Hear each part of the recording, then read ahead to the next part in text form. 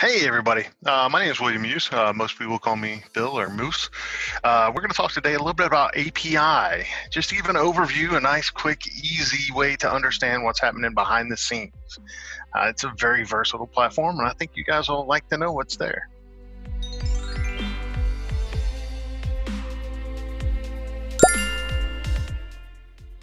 So, well, the first thing you need to know about API. API is really, really young. It hasn't been around for, 60 years since a computer started getting and good. EDI has been around for a long time. API is just a baby. It hadn't been out there long at all. There's no real standards. There's not a group out there that says, hey, you must do this. There's no real parents. It's the Wild West. API has been around, and it's literally just a way to communicate between two programs. That's really, it's just an application interface. That's all it is. So there's nobody with any kind of specification or standard to it. Everyone has their own specs. So everyone has decided how they want to use their API and how they want to set it up. So therefore, we don't have a very rigid structure to it. And when it comes to that, the file types you use to go back and forth on an API differ as well. Some people use XML, some people use JSON, some people use other text-based specifications on how they set up their files. But the thing about API is when you're using it, it's for time-sensitive applications. What I think of in the transportation world is rating. When you want to get a rating for something, in the old days, you'd call somebody up and you'd ask them, or you'd send an email and they'd get back with you. It would take time. But in today's fast-paced world, rates changing so fastly, API rating has become such an amazing thing for us to have. So we use it for things that we need immediate action on. It can also be used for things that don't need to be as immediate because it's very flexible. The one thing about API is it is the most flexible way to talk back and forth between two systems because there's no specification. You're not trying to squeeze what you want into somebody else's structured rules. One specification can be used for many, many operations as well. There's so many times where you go in and you're trying to do something. You got to do this if you're tendering, and this if you're rating, and this if you're doing it. Well, API, the way that they do API is when they make their specification, it needs to be able to do it all. It's like a jack of all trades. It can do it all. So the reason I wanted to show you a little tiny clip of what it would look like if you use the XML. JSON and XML are very, very similar in the way that they do things. And the reason that APIs use this type of format is because it is so versatile. And literally all you have is you have a small tag. This right here starts a tag. This is for an address type. That's the tag, right? Sorry, the address.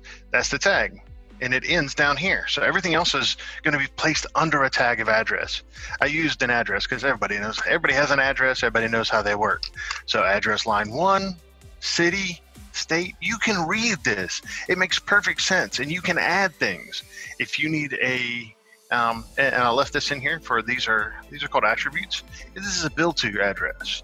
And it's also non-residential. These are things that I have in some of the XMLs that I work with.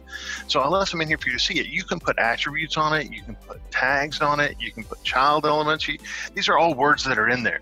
This is what your developers will have to work with if they go to work with an API. And it's really important for you to just kind of see it and understand how flexible that is. When somebody sets up an XML for an API, they can put whatever they want to under those tags. A tag can be a shipment. It could be, what are you doing today? Are we doing an action? Are we doing a ad? Are we doing a tender? Are we doing a rating? Those are the kind of things you can put on there. And you can put an action tag, and then you just do what the action tag is. There's so many things you can do with this. Very, very versatile. So let's kind of figure out how API works. Nice little drawing here. All right, if you look up at the top, can see right here, you're going to have to format your request according to the specs of your API provider. You're going to make a request, and just for a few examples, tender, tracking, rating, these are the kind of things that we use in the transportation world. It's going to be the same basic format for all of them. Once you set it up for one, you're doing minor tweaks to do the rest of them. So say you're tendering, you will send your request to the provider. The provider, when the file is created on the server, makes the action happen. It's not waiting for certain hours of the day that it wants to do it. It's immediate. When you create a file on that server, it is triggered to create an action, to look through that file, figure out what you want to do, and send a response back. That's literally what API is. So on your side, you have to figure out how to format a response and how to consume the response, format your request, and consume the response that comes back. That makes it so simple, so easy, yet so complex. Nuts and bolts, that's what API is. However you format your files down here,